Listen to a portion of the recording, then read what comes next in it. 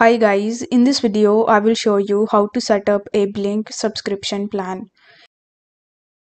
In order to do this, you need to first link your Amazon and your Blink accounts together.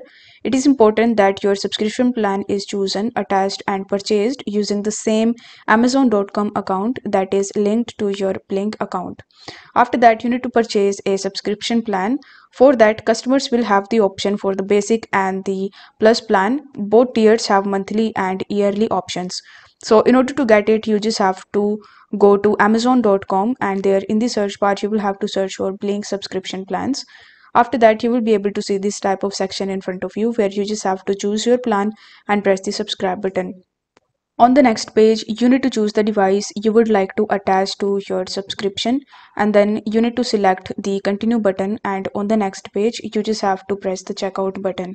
Since basic plans only cover single cameras, you may have multiple basic plans within the same account, each covering a specific camera. You need to note that you will only have to manually attach devices if you have more eligible devices than basic plans.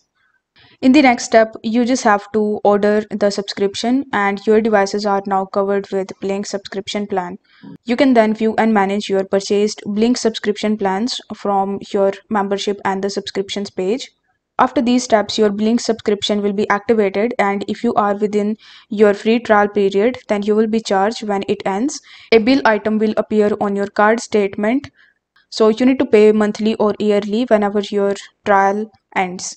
So if the video was helpful, then don't forget to like the video and subscribe to the channel. Thank you so much for watching.